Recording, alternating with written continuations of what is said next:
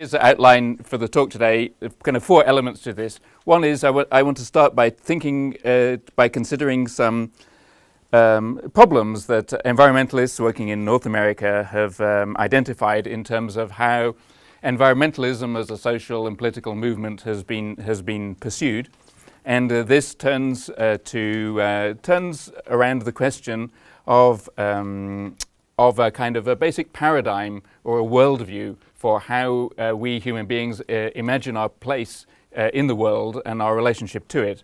And what I want to make an argument for in the presentation today is really that there's something deeply important and valuable about the Taoist tradition in China that can help eliminate or solve some of these problems that environmentalists in the West have come to think about in terms of their own tradition of environmentalism. So I want to kind of turn this certain kind of environmentalist paradigm on its head, and then to think about, so that's a kind of a little bit of philosophical kind of opening, then to think about this in terms of ethical relations between human beings and the natural world, and the possible contribution of Daoism as a cultural tradition to China's attempt to construct an ecological civilization. So this is basically the outline of the talk. In a way, what I'm doing is slightly insane because it's really an outline for the book that I'm writing at the moment. So if you imagine I have about 40 slides, which I will go through at about 1 a minute, and just imagine that these are about 5 pages each, and this is a kind of overview of a kind of large thing that I'm trying to do today. So in my adopted country, Canada, David Suzuki said, "Environmentalism has failed. Over the past 50 years, environmentalists have succeeded in raising awareness, changing logging practices, stopping megadams and offshore drilling, reducing greenhouse gas emissions, but we were so focused on battling opponents and seeking public support that we failed to realize these battles reflect fundamentally different ways of seeing our place in the world. And it's our deep underlying worldview that determines the way that we treat our surroundings." And so this criticism, this points out a kind of a failure in the way that environmentalism has been prosecuted in terms of focusing on stopping certain things from happening or attending to small-scale issues. But what's really at the heart of this, in David Suzuki's mind, is a kind of a deeper battle.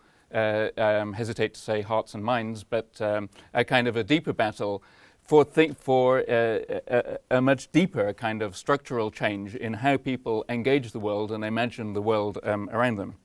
And then in the US as well, Gus Speth, who until recently was the Dean of the School of Forestry and Environmental Studies at Yale, called for what he calls a kind of new environmental discourse, requiring efforts at grassroots organizing, strengthening groups, blah, blah, blah, writing a new American story, or if you're Xi Jinping, a new Chinese dream, as Bill Moyers has urged. Our environmental discourse has been dominated by lawyers, scientists, and economists. Now we need to hear a lot more from poets, preachers, philosophers, and psychopaths. No, psychologists, sorry. I always get that one wrong. I'm sure there's a reason for that, but we won't go into that one right now. So here, this is about a kind of a discourse, right? So, I mean, we're used to environmental language being, of course, it has to be grounded in science, and of course the main work in terms of understanding the scale of environmental problems that we face with is, of course, something that is quantifiable and measurable in terms of science. But there's a kind of a discourse failure in translating this into something that resonates with people, with the ordinary people. And this, I think, is again, this is not so much calling for a kind of revolution in the same way that David Suzuki is, but at least a shift in discourse. One of the things that's underlying all of this is, I think, are a kind of worldview of modernity. And I think there are two things going on here. And what I rely on for this is a book by Bronislaw Szczyński called Nature, Technology and the Sacred. And what he argued in this book was that the transition towards to modernity in the West entailed the construction of nature as a singular, unified reality that could be objectively grasped and cognized scientifically and theorized and so forth. This is one realm. And at the same time, the construction of our modern understanding of religion as a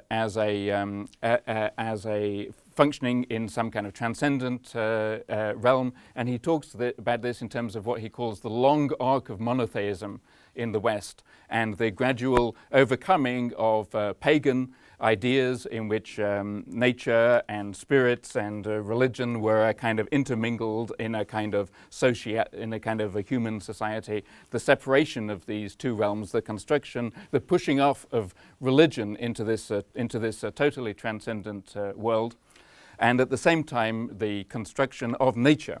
And the basic argument, and then he goes this whole thing about technology as well.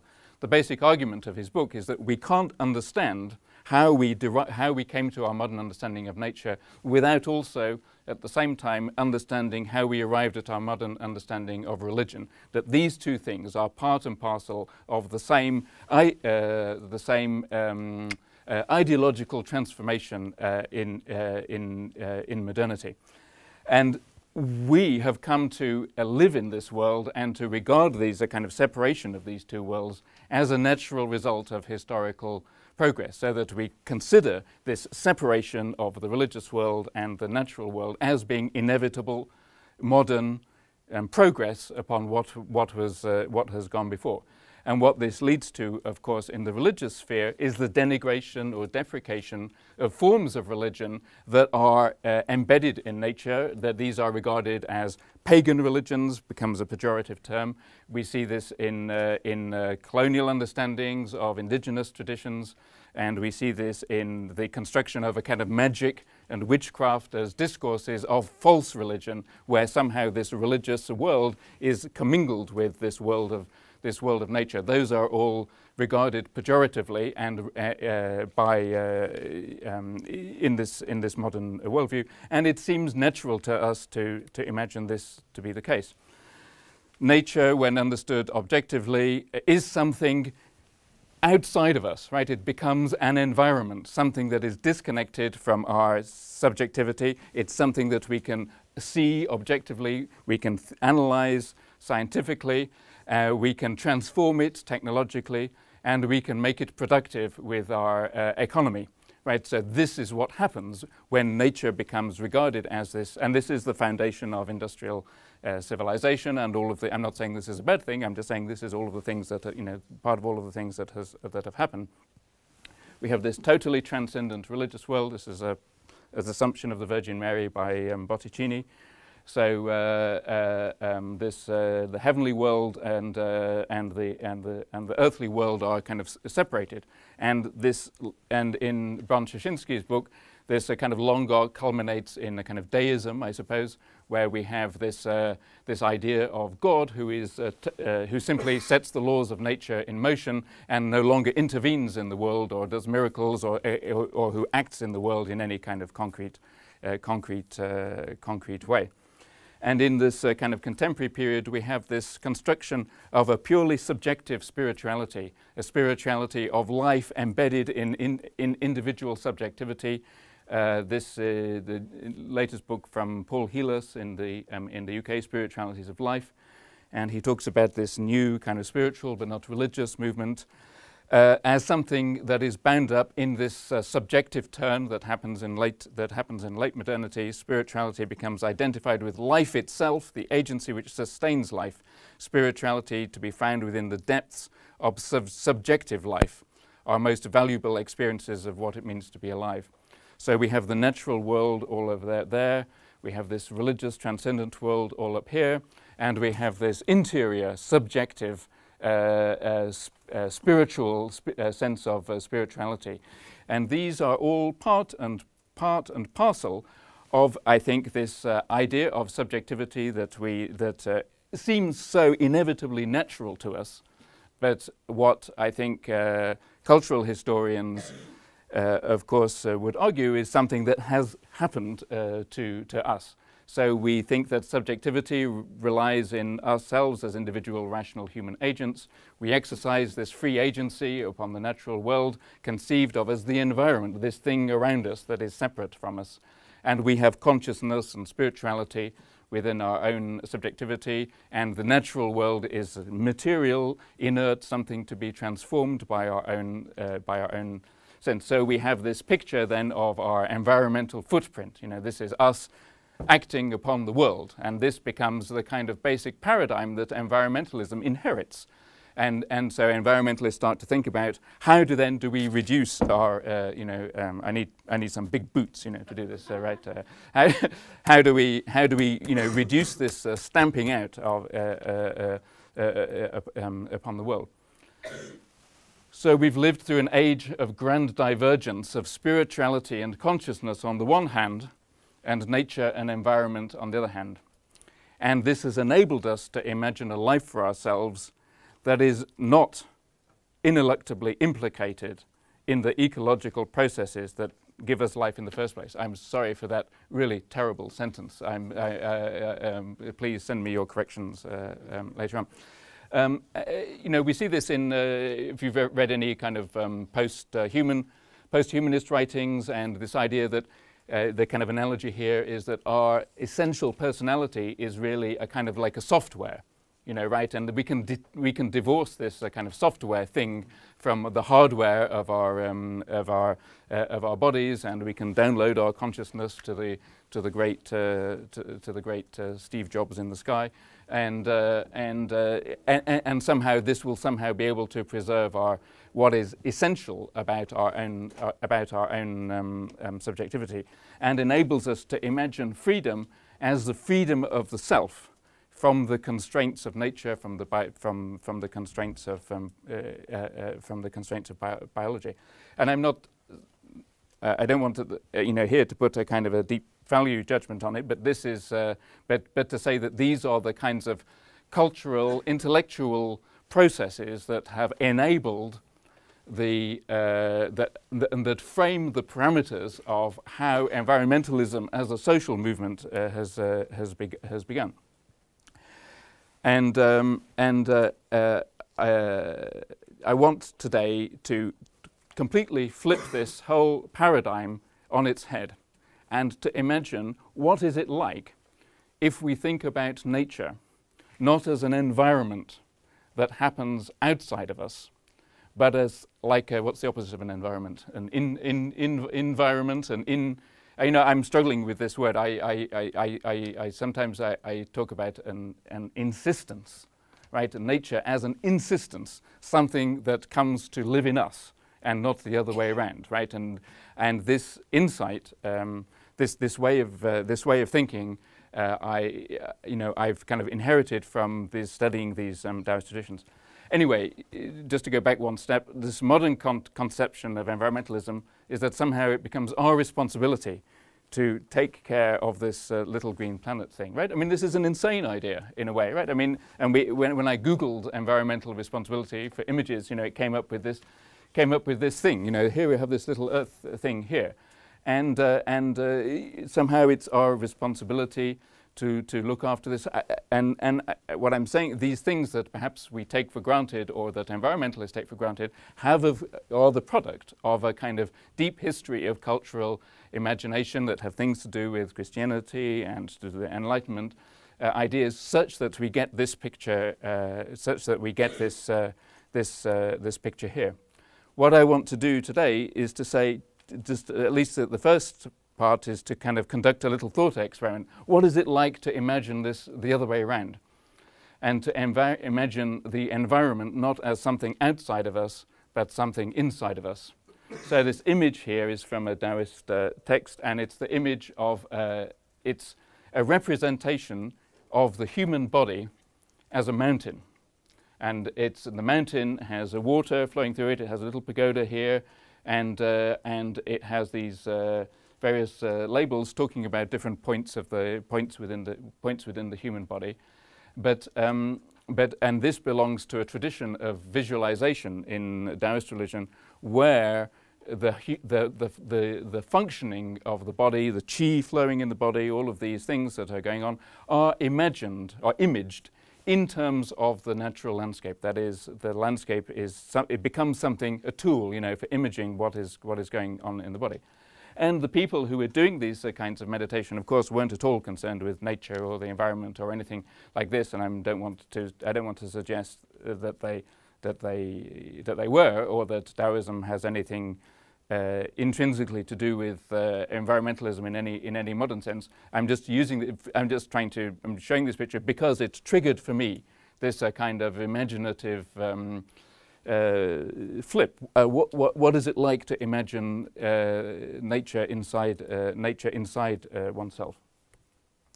This is probably the most famous of these kind of images. This is from the Baiyunguan, the White Cloud Temple in Beijing. It's a big stone stele, an image of the body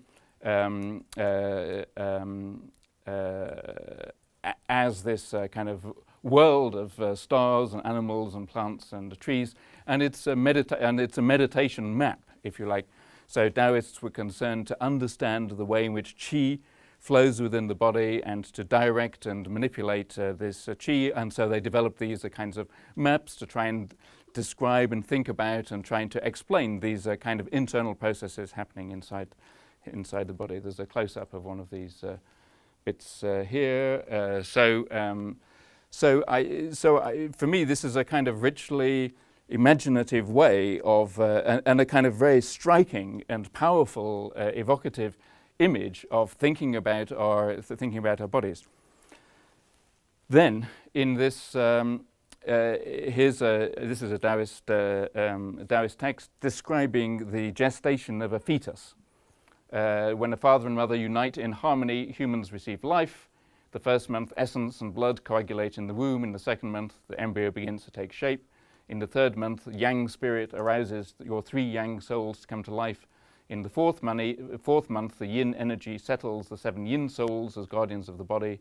In the 5th month, the 5 elements of the cosmos are distributed to the 5 organs to keep the spirits at peace. 6 cosmic sounds set up in 6 intestines. The 7 stars of the Big Dipper shine upon or through the bodily orifices, letting light in from the stars. 8 heavenly lights descend with vital energy, and blah, blah. So what is happening as a fetus is gestating? It is being infused with the cosmos, right? So your existence is not an existence, right? It's an infusion.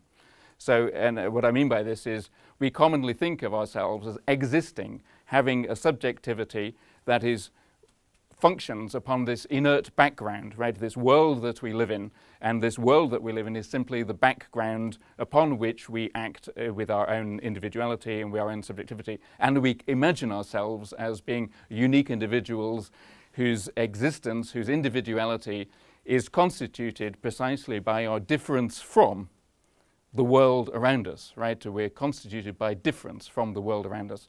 And in this Taoist text, the opposite idea is presented, that our individuality, that our existence, that our subjectivity is constituted by the infusion of the cosmos into our life. So we are who we are by infusion, or in other words, the other word I sometimes use is insistence. You know, we don't have existence, we have insistence. So we don't. This nature thing, this cosmos infuses us with life, and our existence is the product of this infusing, this indwelling of cosmic vitality and power and life in us. So the environment takes place inside your body. Your body does not take place inside the environment, right? This is the flipping of this paradigm, right? So normally we think about ourselves having a body which wanders around and takes place in this grand space around us. And what I want to say is, no, it's the space around us that takes place inside us, and not the other, and not the other way around. One of the things that that happens then in this when we think about the relationship between our bodies and the space around us in this way, is that it enables us to think about our bodies it enables us not only to think about our bodies as an infusion of the landscape or the environment around us, but at the same time to imagine the natural world, the environment, as a body, right? So becomes a two-way process. How is this possible? Because the natural world and the life of the human body are both the functioning of qi, right? So qi is usually written about by philosophers and so forth.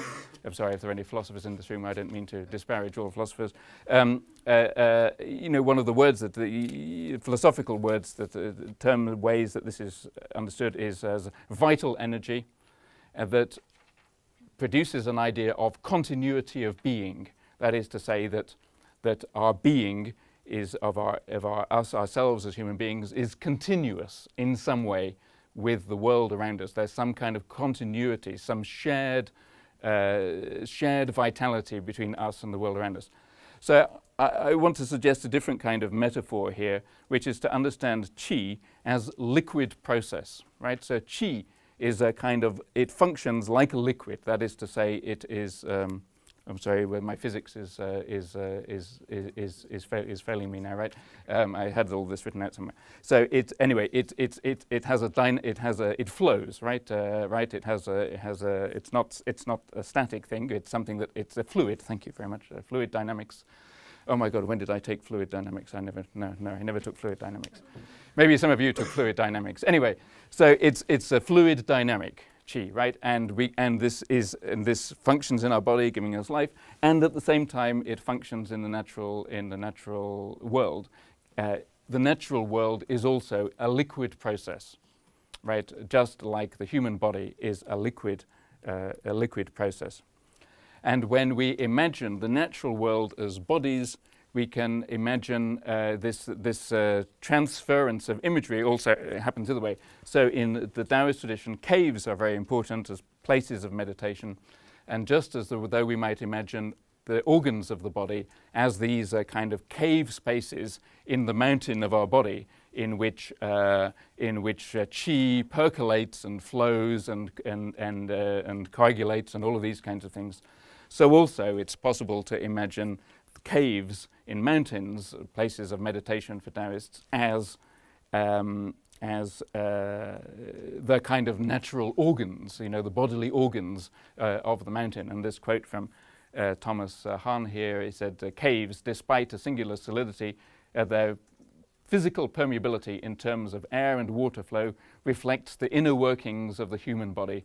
Blood equals water, air equals breath, spermatic liquids form pools, walls constitute shapes like inner organs or viscera. Mountains have an interiority to them, like the human body. Oh shit! I didn't mean to show this slide. Okay, can we just scratch that from the videotape? No, right. So, there's a kind of other way of thinking about the nature. Since we've got the slide here, I'm going to talk about it, which is to think about what we fundamentally do is ingesting this natural world, right? Well, this the fundamental dynamic or relationship between our bodies and the natural world is one of ingestion, right? So we're taking and the easiest way to think about this is, of course, breathing. We simply breathe in this stuff from outsiders, and it percolates through our bodies, and we absorb things through our skin, which we imagine to be, in fact, a kind of barrier between the world outside and the interior world of our bodies, but really it's a kind of permeable membrane, through which we are absorbing all of this stuff from the world outside and also expelling it from our own bodies. Part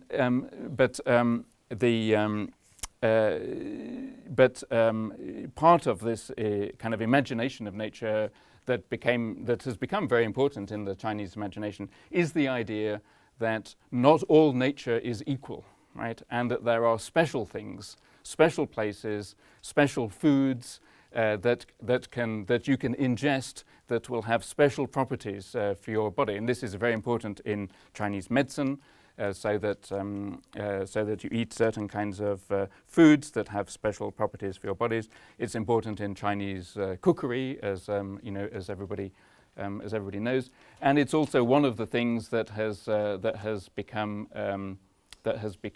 an important issue at the moment, which is the role of Chinese culture in terms of in terms of acquiring exotic animals and extinguishing, and causing animals to become extinct. Anyway, I just wanted to. This is a little story. This is a fragment, a very fragmentary hagiography of a Taoist immortal. Zheng Siyuan was Ge Hong's teacher. Once among the mountain cliffs, he obtained 2 tiger babies. Their mother had died. The Lord fed them until they were full grown. Shortly, a male tiger came to the front of the hermitage. It was the 2 tigers' father. The 3 tigers came to and fro and followed him around. First part of the story. Later, he carried his medical herbs on his back, lifted his scriptures and books up, retired to the mountain, and left the world as an immortal. It's a kind of quirky little story that many of these biographies of Taoist saints are like this. And at first, when I thought about it, when I first thought about this, I thought, well, here it's one of those quirky stories, right? Here's some Taoist guy, and he randomly meets some tigers, and then some strange thing happens, and then he becomes an immortal. And isn't life weird, right? That's a kind of one way to think about this. At the same time, I think that what it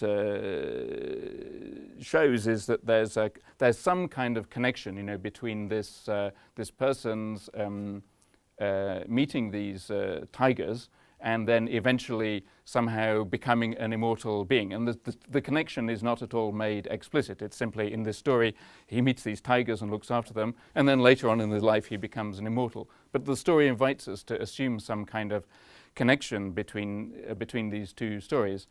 And we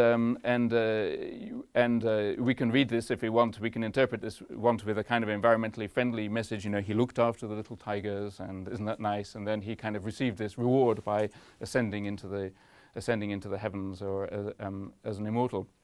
But what I want to, I think I'm trying to point out a kind of an element, let's say, of this Taoist imagination of nature, which seems to favor these kinds of exotic and rare places.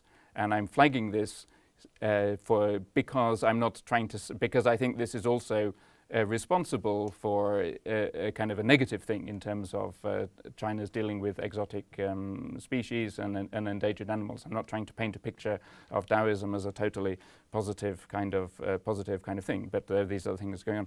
I went to Guantai a few years ago. This is where Lao Tzu is supposed to have recited the Tao Te Ching, and there's a big Taoist temple there, and it's not so far from Xi'an, right, in the west of China, and he's supposed to have recited the Tao Te Ching there, and then gone off into the far west and disappeared from. Next to this temple at Guantai, when I went to visit about 5 years ago, there was a zoo of exotic animals. And I thought, well, what the hell's that doing there, right? This is weird, right? And then it came to me that maybe this is a kind of special place, this special religious sacred place. There's some kind of affinity between that, or it made sense within this kind of cultural imagination to also have these rare and exotic animals in the same, being looked after in the same in the same place, and that there's some kind of cultural connection between this idea of, let's put it give it a positive spin, between this idea of let us look after these creatures and let us make sure that the species don't become endangered and all of that kind of thing on the one hand, and also this kind of this religious spiritual story on the other hand. Anyway, there's something going on there. Sorry, I didn't mean to talk about that at all, but too late. So, constructing a kind of ethical framework with some principles.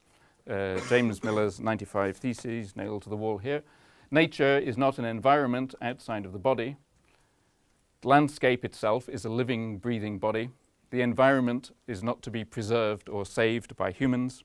Qi is a liquid process of the landscape and the bodies, and underwriting all of this is this idea of Dao, or the way, the wellspring of life for all forms of creativity in the world.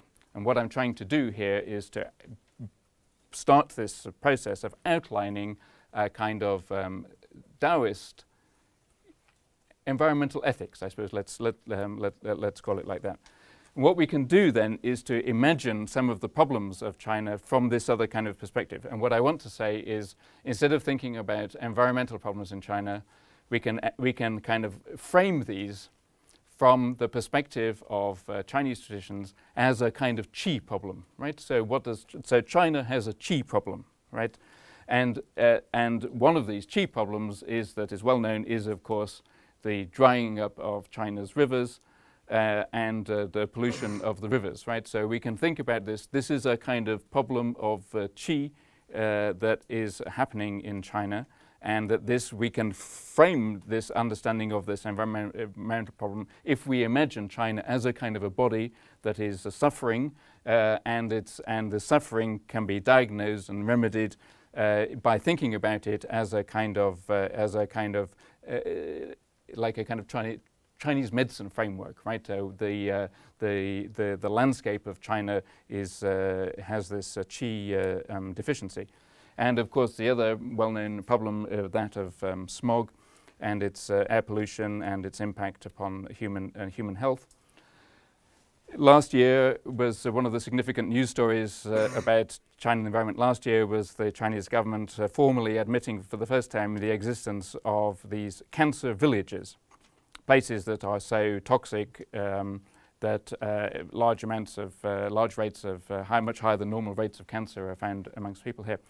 What interested me about this story was that this epithet, cancer, which we normally think about something that happens in our bodies, had crossed over the line and began to be applied not just to human bodies, but to the land itself and the water itself. Here's an example of a Western biomedicine metaphor crossing over from the human body biomedicine into the land itself, so that villages, the land itself could be described as being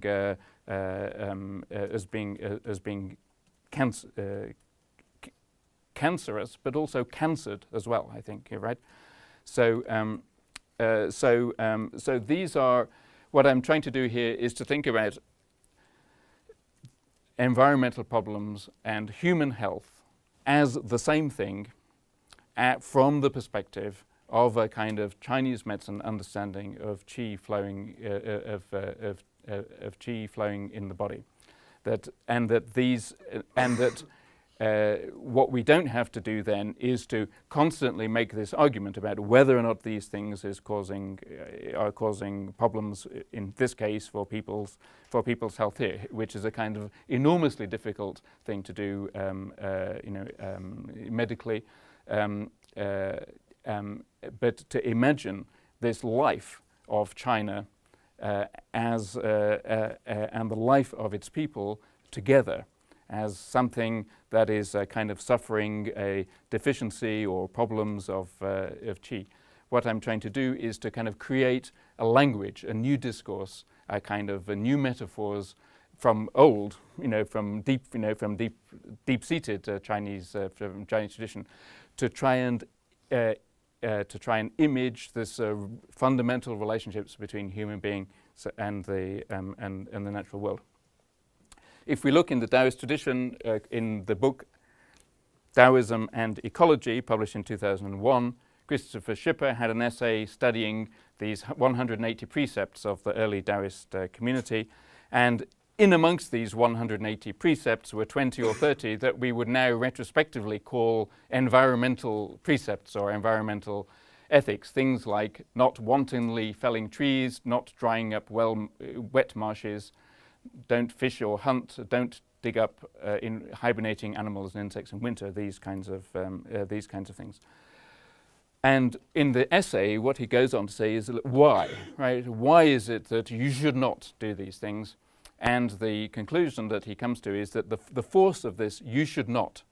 It's not that, you know, God from on high has said, if you do all of these things, you will be committing sin, and we will, you know, we will execute you, or or we will lock you up or put you in prison. It's that you shouldn't do these things, because if you do them, you also will feel some ill effects within yourself or within your community. That there is a principle of reciprocity between the life of the human community and the individuals and the life of the world around. There's a principle of reciprocity, or eco-relationality, if we want to give it a kind of a new kind of word, and that this is this kind of default moral imagination in this religious community. So this is an idea it's a way of thinking about morality, not in terms of legal prescriptions, not in terms of legal prescriptions, or not in terms of divine command, but in terms of this built-in reciprocity between the world and the lives of our bodies and the community.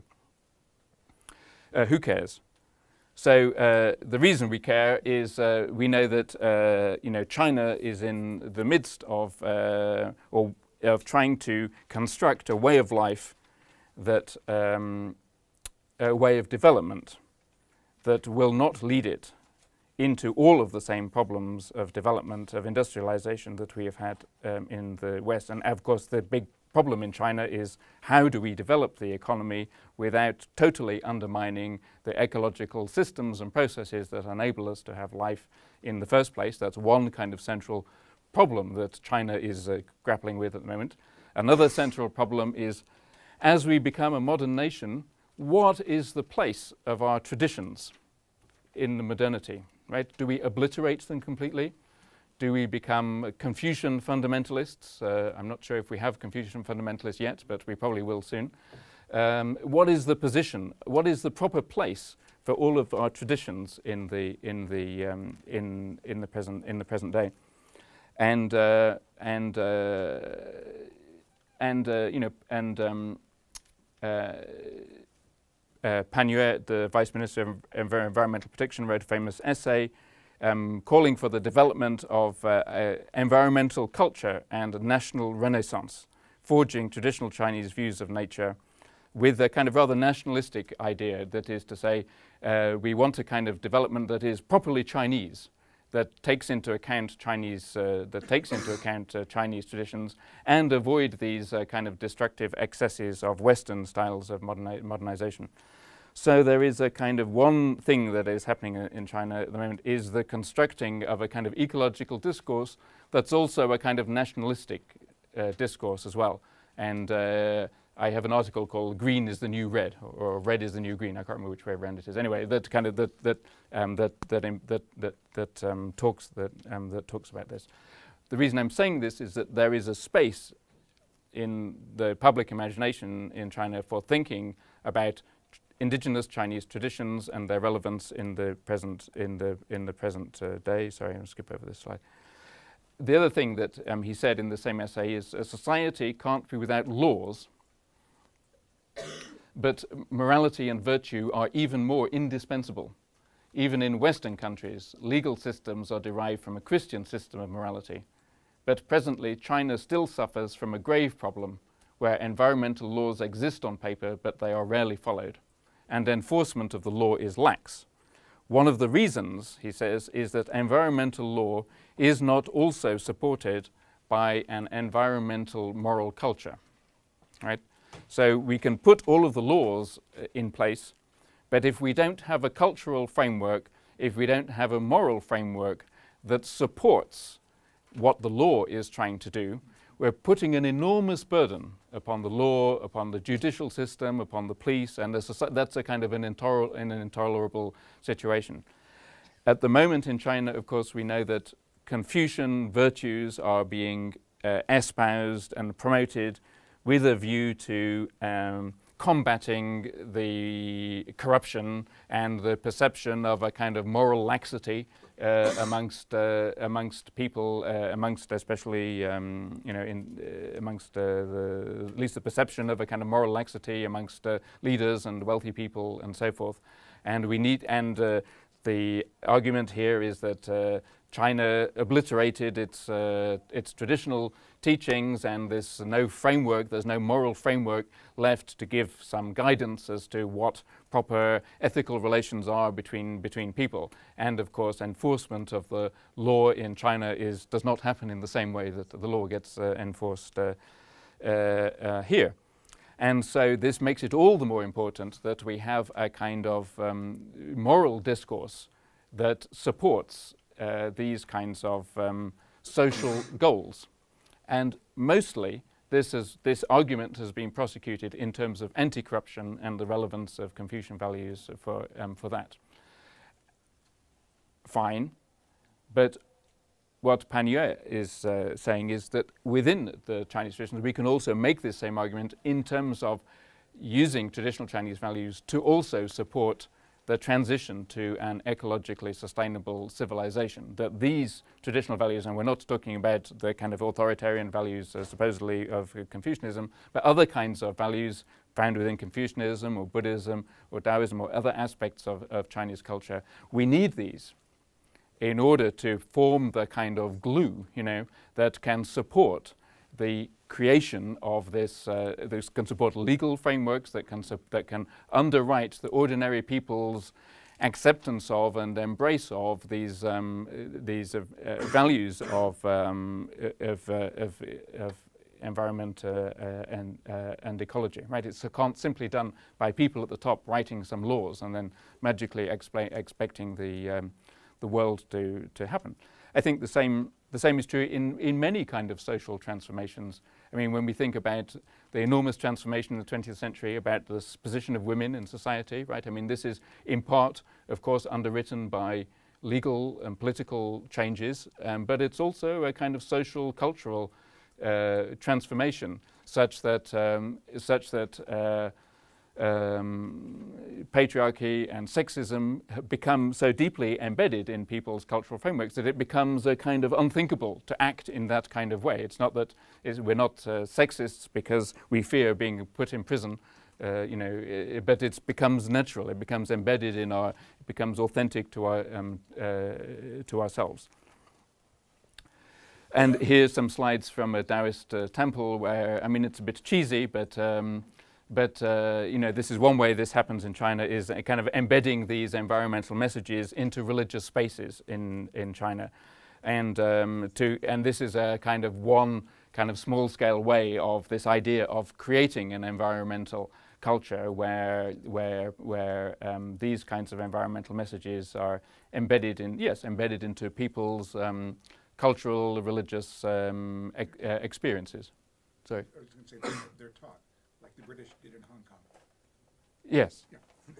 So, and then the third thing that Pan Yue says in this article, which this is a kind of Confucian point, the foundation of great undertakings is embodied in countless small matters and detailed preparations, from forest parks to religious rituals, from street sculptures to restroom etiquette, from public welfare and mass entertainment to communal hygiene and sanitation, from the teaching of youngster to college education, from prohibiting spitting on the streets to advocating voluntary tree planting, from green labels to green technologies, from respecting history to restoring historical relics. Each aspect of social life can serve as a realm for us to promote and carry forward environmental culture. I think this is a kind of a Confucian argument, and one way I like to think about this is, so we know in Confucianism a kind of core value is that of filial piety, respect between the generations.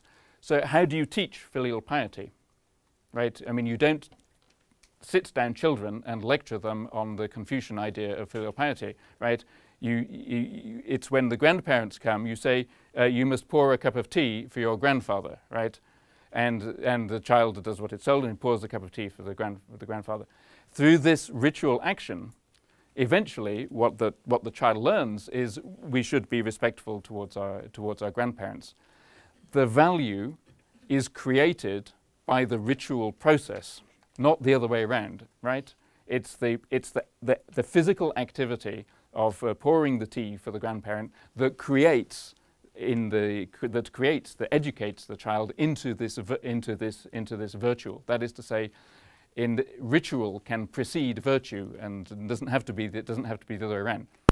And so, if we think about what does it mean to create an environmental culture, it's not simply about having policies and laws, though those, of course, are absolutely essential.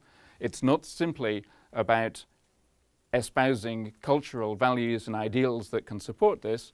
It's also about instilling this in people's daily embodied physical life. And to make the Confucian point, our social culture is built up out of these interactions that we have with each other and with the world. It's not that it's somehow created magically somewhere and given to us. It's constantly being created through the patterns of interactions that we have with each other, which is why Confucius and the Confucian tradition as a whole is absolutely focused on the precise nature of those patterns of interaction, those forms of embodiment, those forms of interaction that we have with each other, because this is what actually determines the whole social, cultural world.